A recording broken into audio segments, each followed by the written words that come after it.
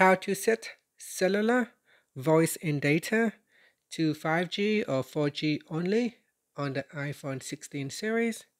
First, let's return back to the home screen by swiping up at the bottom of the screen. And from the home screen, tap on Settings. Now in the Settings page, we scroll down and then tap on Cellular. Next, make sure you turn on Cellular Data. Then tap on Cellular Data Options. In here, tap on Voice and Data.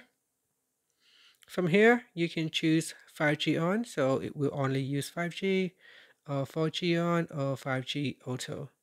So here it said 5G auto uses 5G only when needed for performance while optimizing battery life.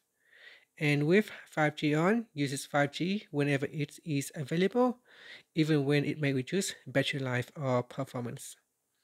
And that's it. After that, you can swipe up to go back to the home screen. Thank you for watching this video. Please like and subscribe to my channel for more videos.